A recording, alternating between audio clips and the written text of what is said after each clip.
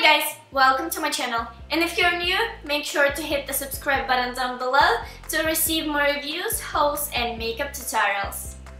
And today's video is going to be my Sephora Play unboxing. This is how the bag looks this month. It says lipstick and chill.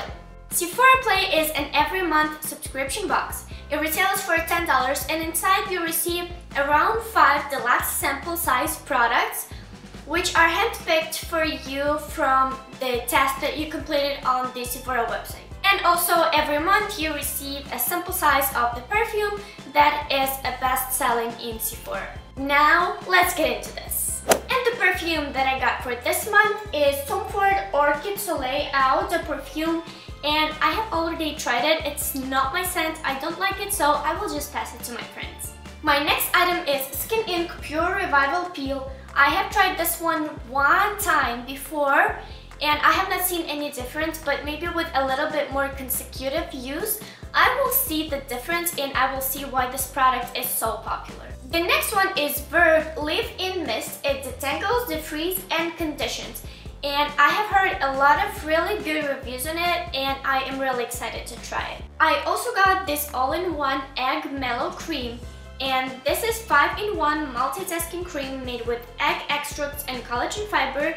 Works as a serum, priming moisturizer, eye cream, neck cream, and sleepy mask.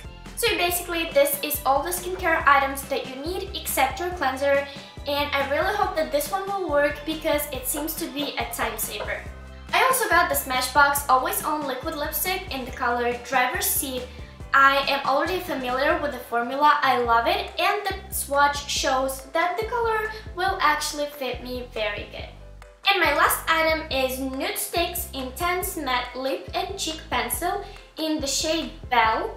I have not tried it before, but I have heard a lot of reviews on it, and the swatch looks really good.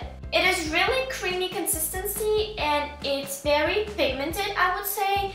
I am not sure how this will work on the cheeks, but it's definitely a good lip pencil. These were all the products that I got for this month. I'm excited for the lip products and the moisturizer. And it completes this video. Thank you guys so much for watching. Please subscribe if you haven't already and I will see you in my next video.